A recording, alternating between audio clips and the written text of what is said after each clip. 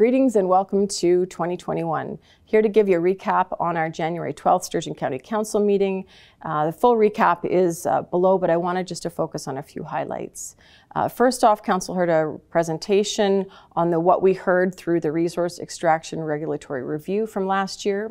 This is a great opportunity for me to be able to thank you on behalf of Council for the time and commitment that you had taking part in this engagement. It is very important to us and we value your opinion greatly. And while the views received were different, obviously, it's clear that as a county we need to strike the balance between jobs, economic growth, the environment, and quality of life for our residents.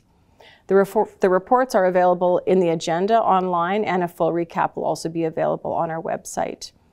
Council will hear the recommended policy options on potential changes to the bylaw on our upcoming January 26th Council meeting.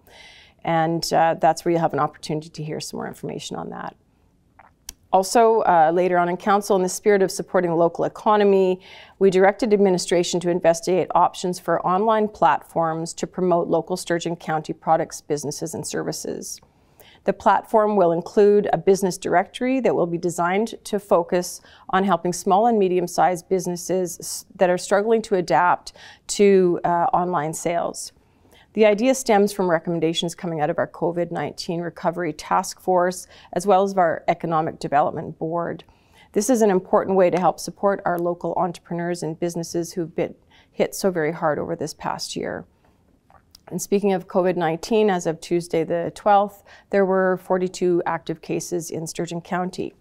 This is down significantly from the middle of December, where we had over 100 cases. So thank you very much for your continuation of working together, following the guidelines and the restrictions.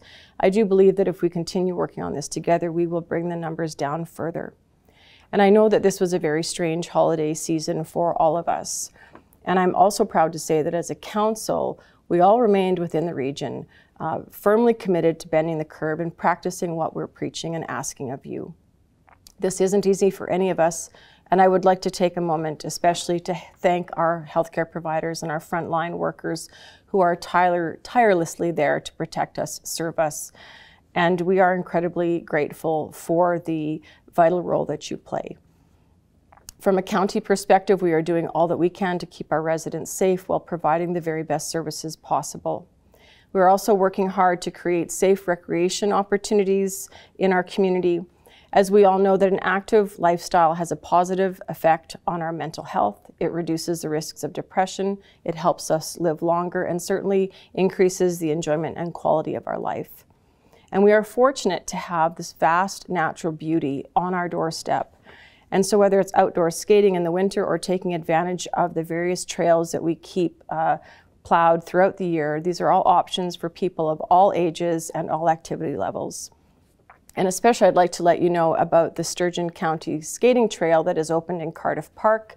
We've had such positive feedback from last year's Winter Light Stroll that we were wanting to be able to offer more activities outdoor in that beautiful area. So I encourage all of you to pack up some hot chocolate and check out the trail. The gates open at 8 a.m. and close at 10 p.m.